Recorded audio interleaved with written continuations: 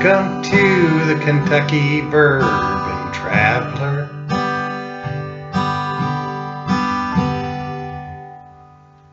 Today we're going to the Glenns Creek Distillery on the site of the Old Crow Distillery ruins. We'll be profiling OCD number 5 barrel strength Kentucky bourbon whiskey, and we'll have a recipe for bourbon mint fudge. Hi, thanks for joining us. I'm Kent and welcome back to Louisville, Kentucky. Today we're headed to Frankfort, Kentucky to Glenns Creek Distilling on the grounds of the ruins of the former Old Crow Distillery, an hour east of Louisville. Glenns Creek Distillery is one of many new small bourbon startups, often missed as a stop on the unofficial Kentucky Bourbon Trail. Glenns Creek Distillery is named after the Glenns Creek, which runs off the Kentucky River and is behind the ruins of the former owners of the property, the Old Crow Distillery. Glenns Creek's site is a time capsule of Kentucky bourbon, which goes back in time to the 1860s when the former Old Crow Distillery was built, and previously built by Oscar Pepper.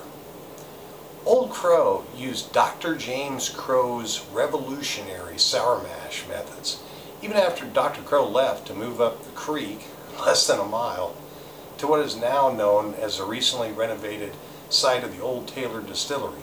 Crumbling ruins of the Old Crow Distillery came about almost 35 years ago now, after 1985, when Jim Beam purchased the operating distillery and shut it down, leaving much in the location that was there the last day.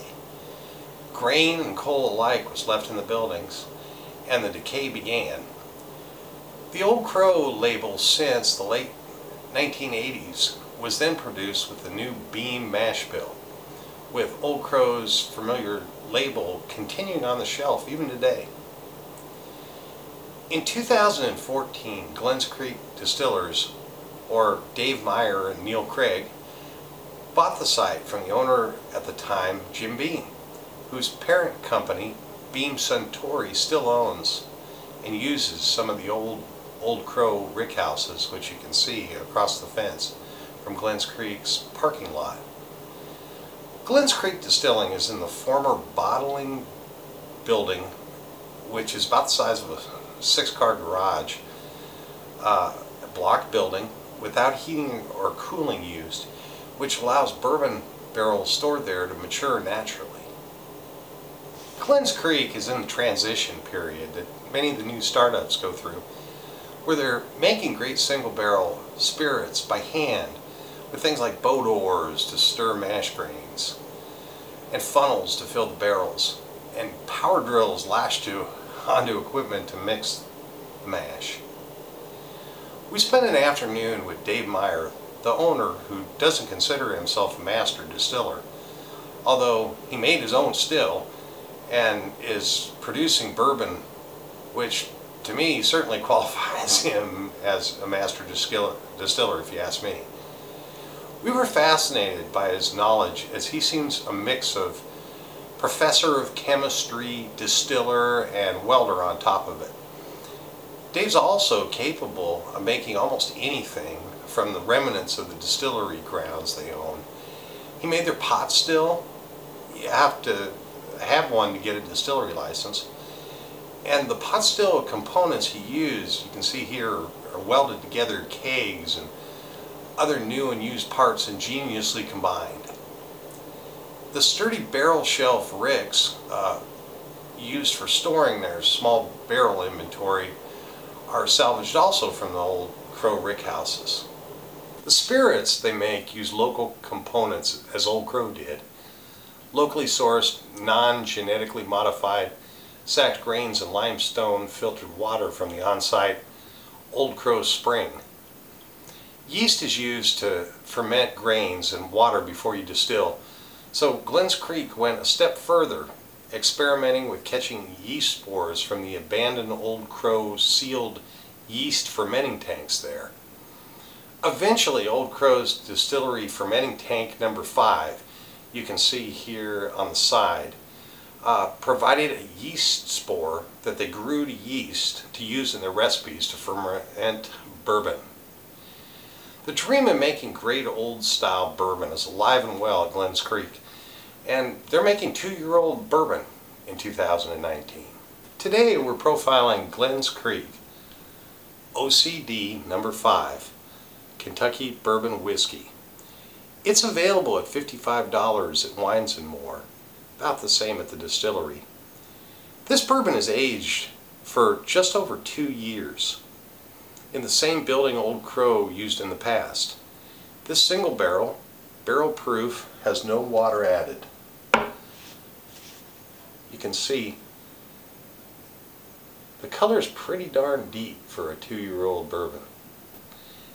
As a young 2-year-old bourbon at 115.8 proof, you'd expect the bourbon to be very harsh and have a significant burn. It doesn't. Instead, it's got a slight ethanol, oak, smoky toffee taste with a touch of spicy cinnamon on the finish. OCD number 5 is produced in a 32-gallon hand-welded pot still on site. This is as close to a legal bootlegging operation as we've ever seen. OCD's rye mash bill or grain ingredients are yellow corn, rye, and malted barley, many provided by sacked grain provider Breeze. The corn is processed differently, which goes along with the captured yeast and Glens Creek spring water. It's an authentic interpretation of traditional old-fashioned bourbon. The barrels are burned or charred to number 3, and they're American oak barrels supplied by Kelvin's Cooperage here in Louisville.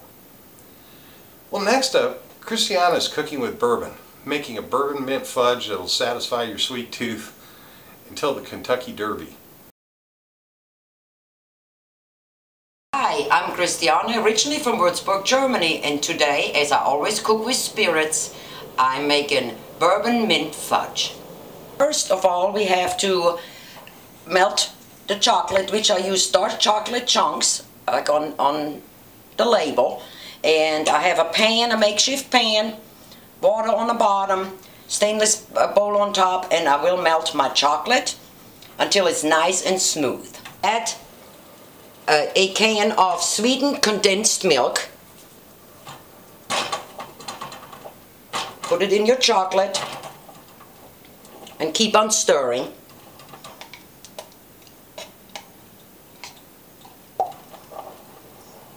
Then I will add the butter. And now I'm going to melt the butter with the chocolate. For about 1 or 2 minutes it's got to get warm to cook it over the double broiler. I'm going to add walnuts, which I soaked for 2 days in bourbon. We add that to the chocolate. Mix it up so the nuts is kind of into the chocolate. Then we're going to add, of course, bourbon of your choice. A little bit at a time and keep on stirring.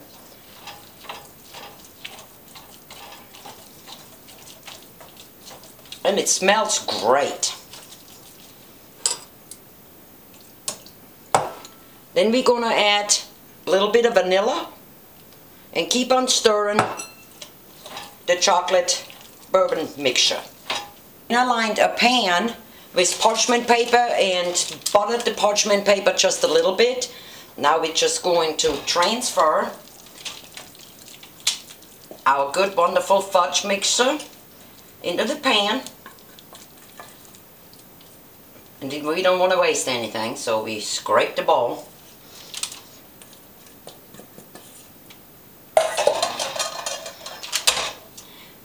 Then I'm going to smooth our fudge into the pan. Smooth it nicely into the corners till you have a wonderful, nice, clean surface. After I melted now my mint chocolate chips, I'm going to pour over the fudge. This is where our little mint comes in, and you can make that for Derby, which that's right around the corner.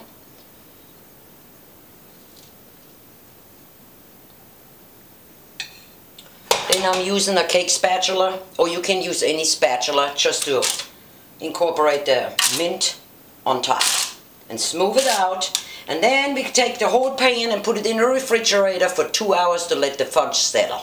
After 2 hours, we cut our bourbon mint fudge into pieces, and now enjoy.